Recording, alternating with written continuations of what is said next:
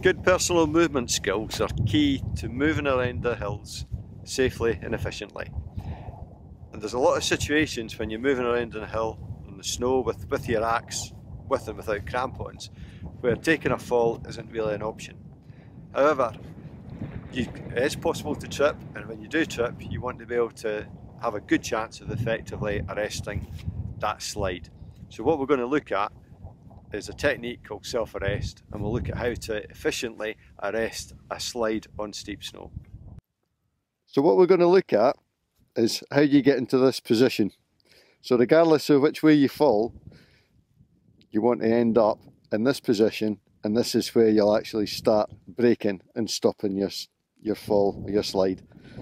So what you're looking at here is my hand covering the sharp pointy bit, the spike on the base of the axe.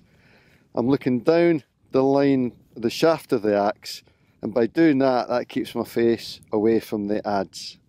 I've got my knees wide apart and my feet up, because most of the time, chances are you'll be wearing crampons.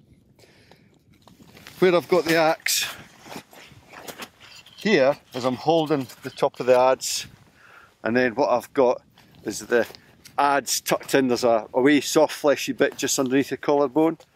So I've got the axe in that position, and effectively what I was doing was this, so covering the spike, looking down the shaft of the axe. Once we're in that position, that's just then starting to break the slide. The challenge for in a lot of cases is going to be getting into that position. But what we'll do to begin with is this is key to successful self-arrest, is we'll look at how we actually start braking effectively. So what we're going to do is just get into the braking position.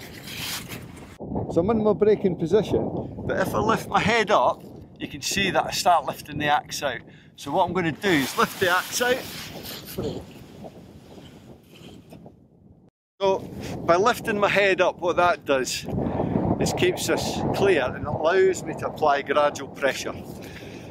Last thing you want to do is just dig the pick in, because if you are moving fast, chances are you could lose the axe. So what we want to do is get the axe in position and then gradually brake. So how's that going to look in practice? Well, hopefully something like this.